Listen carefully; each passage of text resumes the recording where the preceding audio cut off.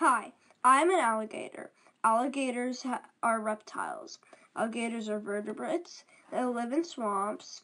They have scales to cover their body. They breathe through their nose. They lay eggs.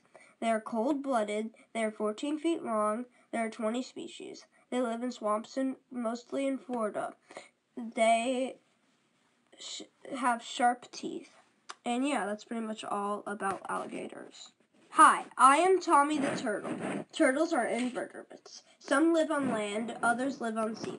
Turtles lay eggs and put the eggs underground for safety. Turtles are cold-blooded. They breathe by either they go up to the top of the water or breathe with air on land. They have a shell that protects them. They grow up to 4 to 8 feet long and wide. And yeah, that's what turtles are pretty much about. Hi, I am Bobby the dolphin. Did you know dolphins are mammals? Dolphins usually grow up to 1.7 meters and 5.6 feet long.